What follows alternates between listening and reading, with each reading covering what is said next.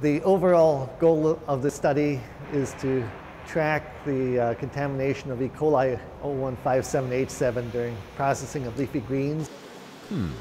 Leafy greens.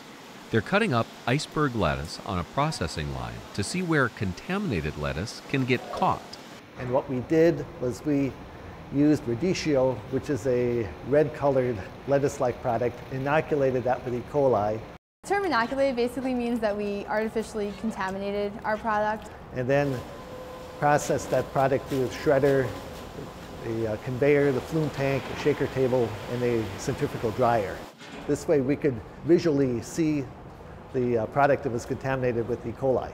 We're hoping to demonstrate how far contaminated product can actually spread during processing, and this will give the processors a good idea as to how much product is at risk if they do have a contamination event. A small amount of contaminated product may enter the facility that's processed, and of course industry doesn't know at what point the contaminated product entered their facility. You can't visually look at the product and see that it's contaminated with E. coli. If that was the case, it wouldn't be an issue. But they process continuously, so that's what we tried to mimic here.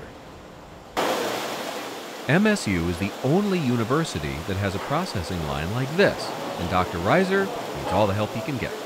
We had a team of at least 10 or 12 students involved in this project over a period of about 15 to 18 hours, so it was a long day.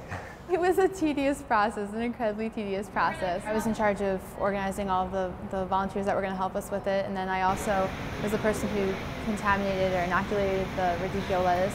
So we followed the 20 pounds of radicchio with 2,000 pounds of iceberg lettuce, and then proceeded to track the radicchio through the entire system, through the shredder, the conveyor belt, the flume tank, the shaker table, the dryer. And then at the end we ended up with about 50-pound bags of shredded iceberg lettuce that also contained small shreds of radicchio.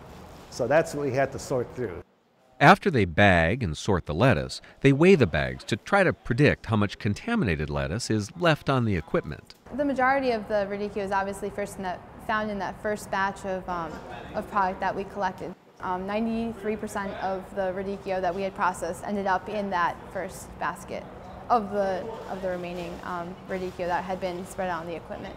And there was a small amount that was left over on the shredder and on the conveyor belt. That's where all those really tiny little pieces of radicchio, which would be the main cause of concern for the industry. If you have just one of those tiny little pieces with 1 million bacteria per gram on there, you've got a serious problem. We basically saw that the shredder and the conveyor belts were definitely locations where proper sanitation needs to take place.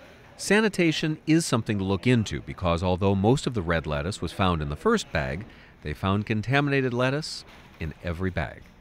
The long-term goal would be to make suggestions to the leafy green industry, what kind of modifications they could be making to their processing procedures, where they need to sanitize more, how many times throughout the process they need to shut down their processing line and sanitize the entire processing line. Those kinds of adjustments that can be made, we will hopefully be able to determine from this work, and then make those suggestions to the industry so that they can prevent future widespread outbreaks.